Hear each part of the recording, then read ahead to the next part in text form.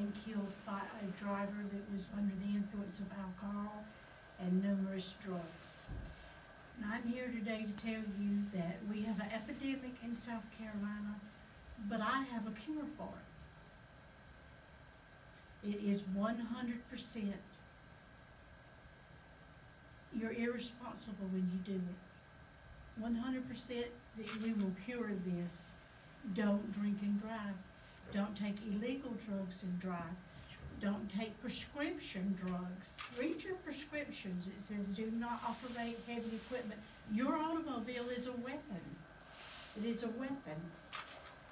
And my oldest son, Jeffrey, and Gregory and I were walking. I can tell you that my son could not have died any more violently than what he did. He was only 14 years old.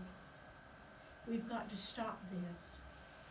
I don't want anybody else to go through what we've been through and what we go through constantly. Don't do it.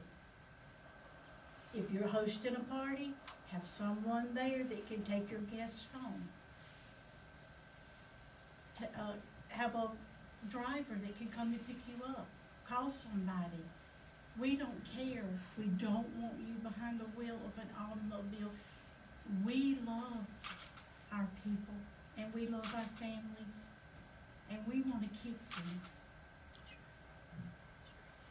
We want to keep them. We go to the cemetery and put flowers on Gregory's grave, and that's all we can do for him for Christmas. Please don't do it. Please don't do it. Thank you. Guys, we'll take questions if anybody has.